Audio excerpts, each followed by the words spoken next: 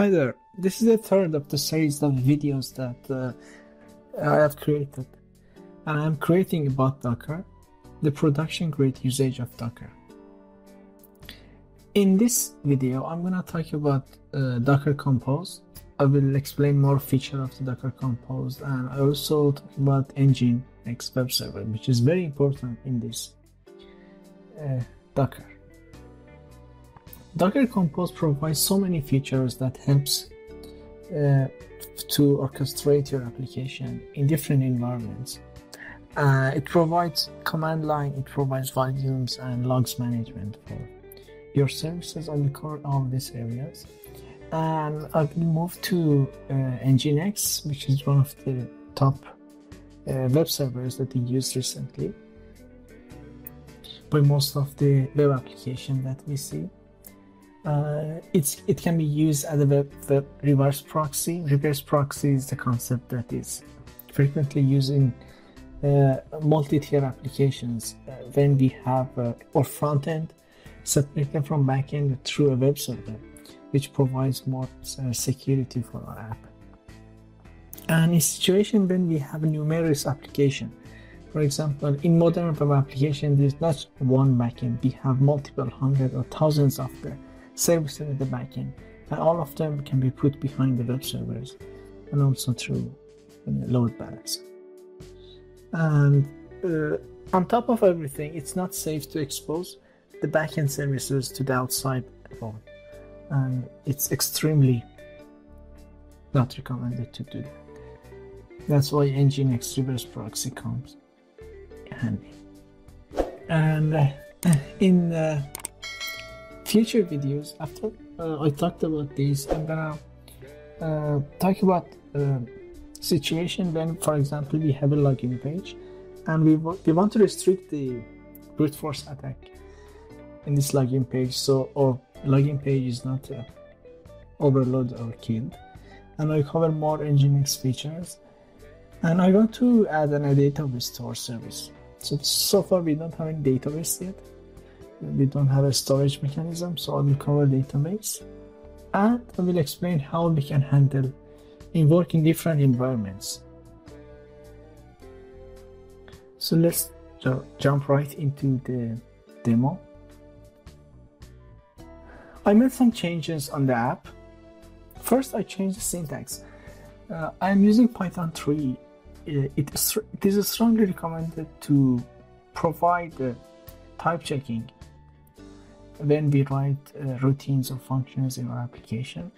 You can provide the input arguments typing and also the outputs. So it is the best practice to do that in Python 3. All of these changes are also provided in the GitHub, but I will cover the main important things that I have done in this tutorial number 3. So I added the login mechanisms. Every service that we write, it's important that we log everything that goes in and out of the service. So I added a login mechanism. Let me go into the logging dictionary and tell you what I have done. So the main thing in Python logging is loggers. You can have as many loggers as you want, and you can name anything you want. In the previous videos, I talked about Nginx. It's a application server that we use to manage Python application, web application. So I used Nginx loggers to log anything that goes in and out of the Nginx. And also there is a root logger. Root logger is for all services, anything that comes to our service. So I said that anything that comes to our service, first I log it to the file that I have added here, and then log to a console to Docker, so Docker logs can pick it up.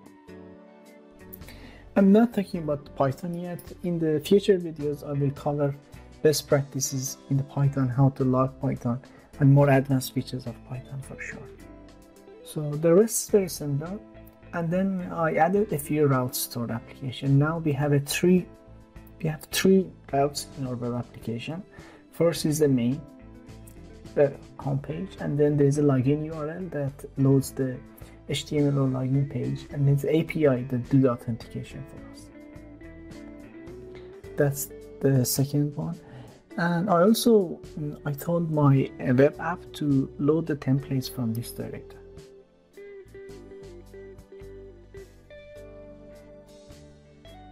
And then let's go to Docker Compose. I added one more service called Webserver.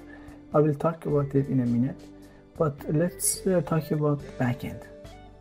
We have a Backend application, as you know from previous videos. This Backend application is loaded on port 8000. And also in Docker Compose, you can define environment variables for your service.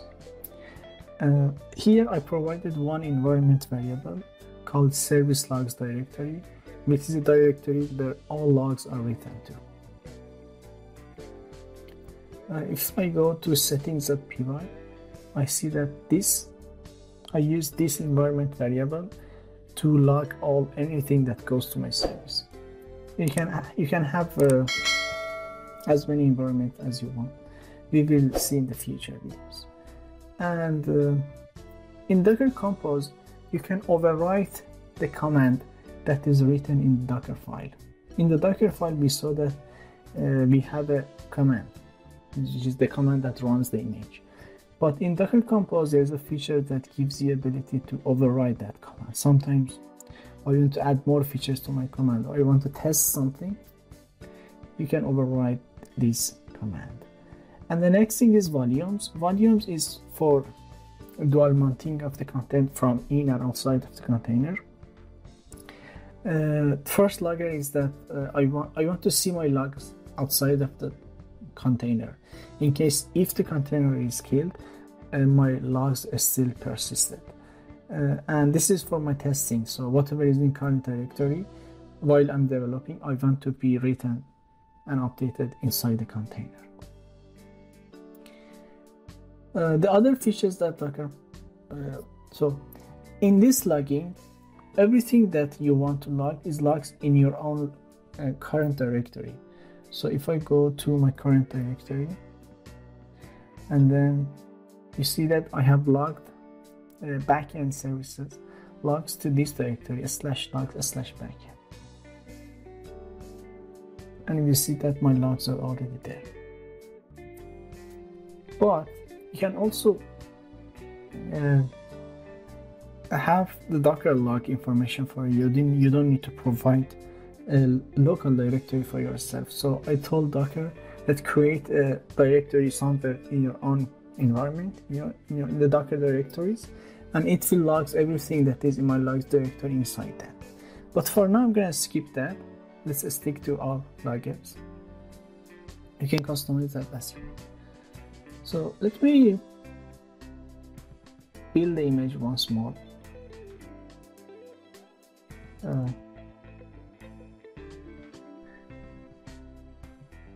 I'm gonna build the backend image once more.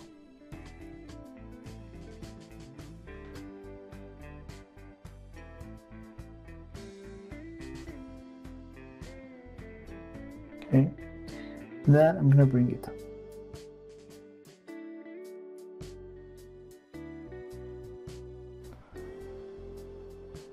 First, check if it's okay.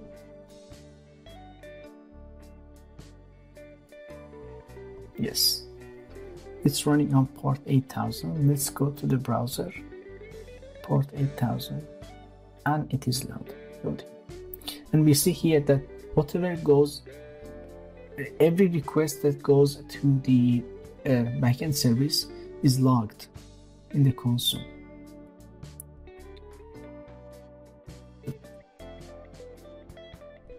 And we can see it in our logs directory. If we go to logs, backend, app.log, we see that everything is written in directory. So you can, in case some errors happen, you can refer to this file and debug your code.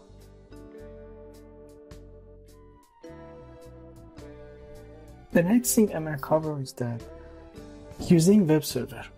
So no real production server is run without a web server. It's extremely recommended to use a web server when running your application, because now my backend is exposed to the outside world and it's running on port 8000.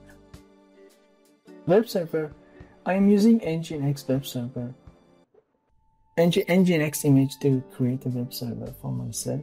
All I did is that I used the Nginx base image, but I changed the basic configs.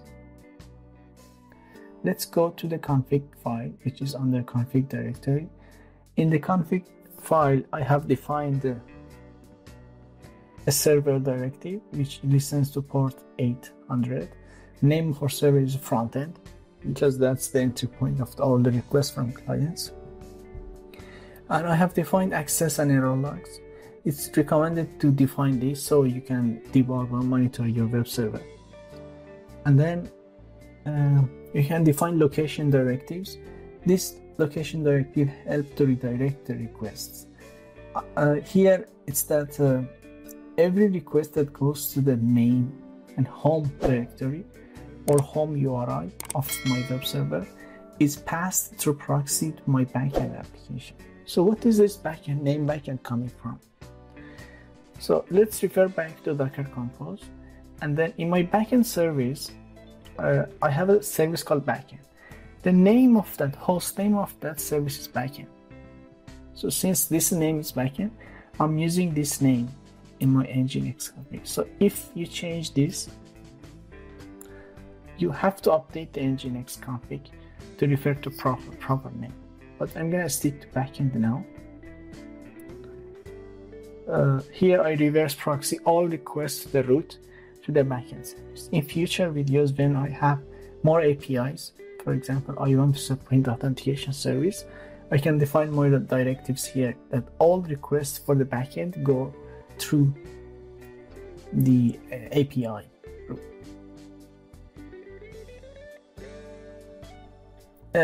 Yes, here I created my web server. Let me build the image. The same as previous one. We have a build context here to build the image. I'm building the web server image. It is built now. And then I tell my web server to map the port from 880, which is what I have mentioned here, to the port 81.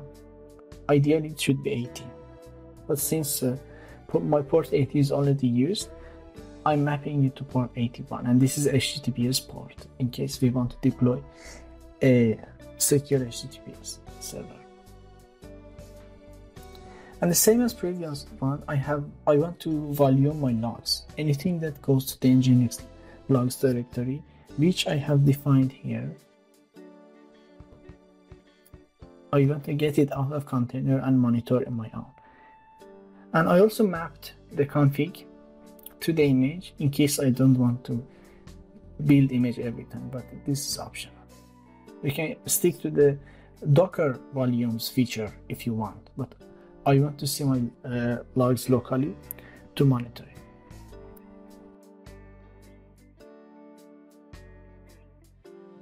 Let me bring up the backend service first.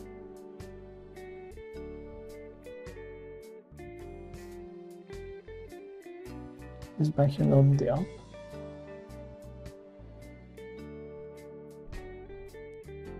No. So I bring up the backend service first, and then here I'm going to bring up the web server.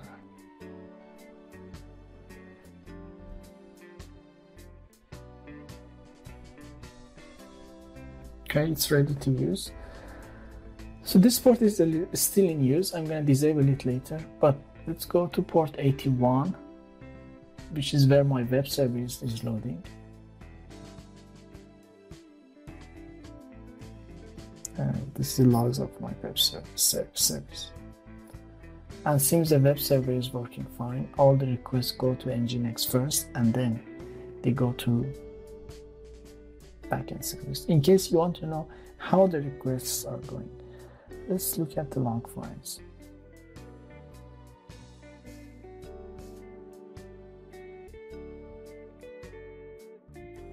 Webserver access logs.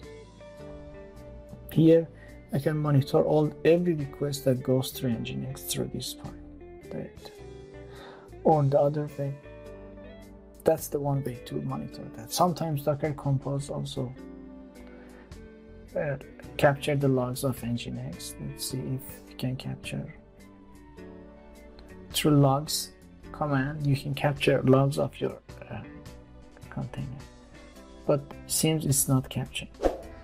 But I have enabled it for my backend services to log everything to Docker stream as well. So everything that goes to my service, also Docker picks the logs as well.